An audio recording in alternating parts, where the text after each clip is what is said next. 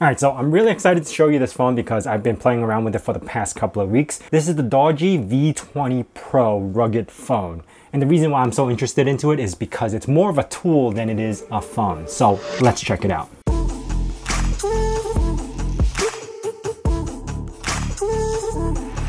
So I do want to thank DOOGEE for sending this over to me. To be honest, I don't normally do phone reviews on this channel. Mostly I stick to tech. The reason why I agreed to checking out this phone because this is more tech than it is a phone. Now everything we talk about will be linked down in the description below, and the retail price of this phone is $669, and I do have a coupon code for you guys down in the description as well for $60 off, so it'll come out to $609 instead. So if you guys are interested, yeah, everything will be linked down in the description below. Now, first off, why am I so interested into this phone? There are so many things going for this, and this has become one of my favorite phones right now to use, just because of the sheer capabilities of what it can do. Now, to start off, this is using Android 12. It's also got a 6.58-inch screen at 120 Hertz, 2K resolution, 20:9 aspect ratio, and 700 nit of brightness, which is a really bright phone. It is completely hard shell, so it's very rugged. You could drop the phone, it should be fine. It's also completely waterproof. It's not just water like, oh, I accidentally dropped it into the sink or something like that. It is submergible. You can take this phone into a pool, and it has options for you to actually disable the front screen panel so you don't accidentally touch it. So it's intentionally made so you could actually bring it into water. It's got 12 gigs of RAM and 8 gigs of virtual RAM, which I really don't consider as RAM, but they sell it off as 20 gigs of RAM, but it's really 12 gigs of RAM. 250 gigs of storage built in.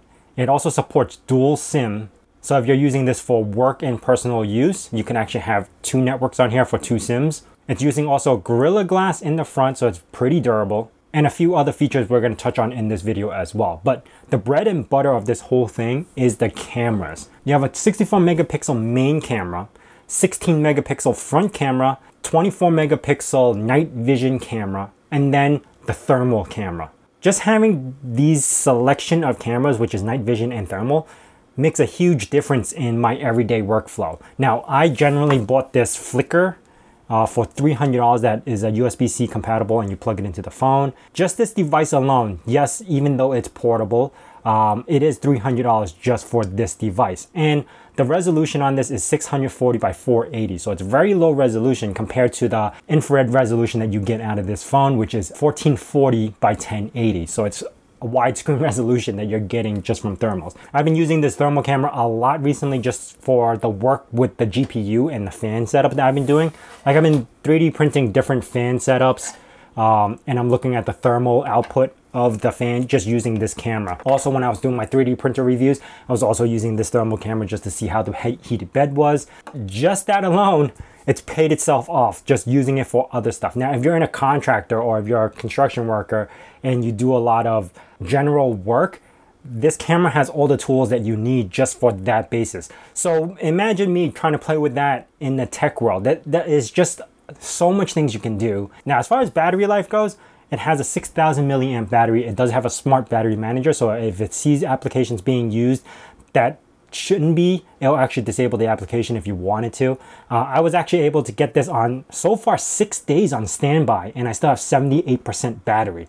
I'm pretty sure I could last maybe 3 weeks without having it charged on standby and have no problem whatsoever. It does have features where you can plug this into another phone and charge a different phone, so it does have that capability to charge other phones. It supposedly have wireless charging support. I was not able to get that to work. I'm gonna have to double check on that, and I'll probably leave something in the comments because I use wireless charger religiously. I don't usually charge my phone through the cable, and it doesn't seem to work on this. Maybe because of the metal bracket, or I have to get another device for it or something, but supposedly it has wireless charging, but I never got it to work. The other stuff that we're gonna touch base on as well is that it's got a side fingerprint, which is something I really like compared to the front screen fingerprints where the screen becomes, yeah, I don't like the screen fingerprints because it doesn't detect it very well. So this is a physical button that your fingerprint can go on, and the detection is very, very well. You have 2 volume buttons off to the side on the top, and then on the opposite side, you have a programmable key, which is really cool because this key actually supports walkie-talkie. So they have an application, I forgot the name of it. I'll put it up on the list over here, but If you download that app, it becomes a walkie-talkie and you could program this key to use it for that application or anything else. You could double tap it to do something, or for me, I actually have it double tap and it turns on the flashlight. You could program it with a few other things. Whatever you want, you could program this separate key for. Now, also another thing that you have is kickstand. It's built into the case, so you have its own little kickstand, and you could just rest your phone wherever you want. So whatever you're seeing when it was laying over here, it was on its kickstand. Now, here is the fun part. On the phone itself, it comes with a bunch of tools. You have the infrared tool where you could actually set it up so you can record time-lapse, video, or just take photos. And you could set it up for different parameters. So you could see this right now. This is just thermal of me. Obviously, I'm pretty hot. And then you could see certain things that are leaking through, certain spots that are hot over there. There's just a lot of things you could do with this, and there's a lot of options that you could do with the thermal camera. Going into the night vision camera, I'm gonna show more examples, but this is just making me look black and white. You'll be able to see a lot more without having to use the flash. And then you have your standard modes like video or photo mode, which is pretty normal. I'm gonna show you some examples of the photos that I'm taking as well. And here's the fun part. This is the outdoor toolbox.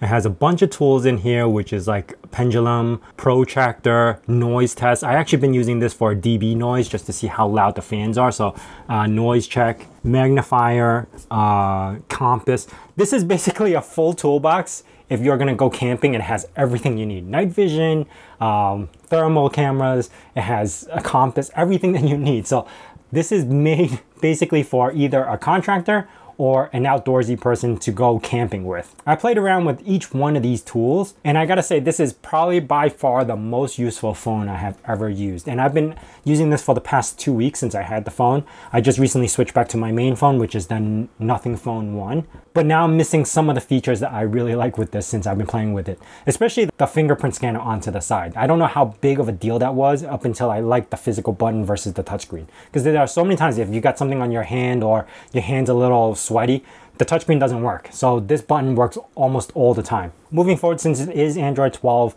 and it is on a pretty fast processor, it is able to do most of the things that you normally would do, like play games, go through browsing, YouTube, your normal stuff.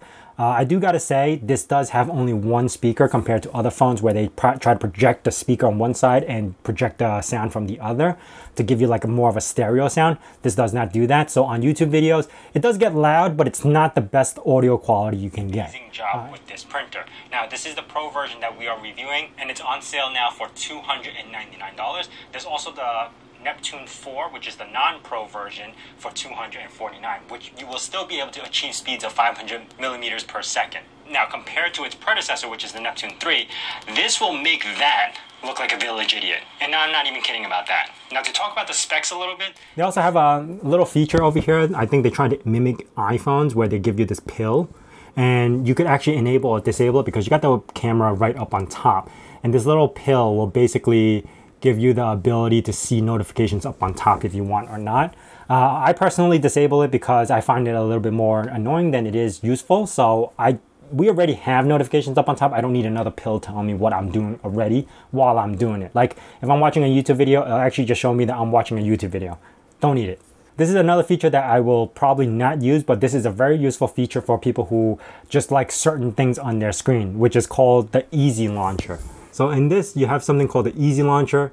It'll actually make everything with big icons, and you could set it up and it'll just use it like, I consider this like vision impaired and you need to see big buttons and use certain things. This has it like that. And now I know this is more just talking about all the features, but that's really it. This phone is really full of features, and I'm not really stressed about all the performance if I'm worried about how much frames I'm going to get in a game, because that's not built for this. This is really built for using it as a utility, a toolbox. So that is it for me, guys. I really do like this phone. I've been using this for the past 2 weeks, and I switched it over to my other phone, and I'm switching back to this phone because of all the tools that it has. So yeah, I think it's worth every penny. For $609, obviously with the discount code, it gives me all the tools that I need and more some. So I think it's really worth its value.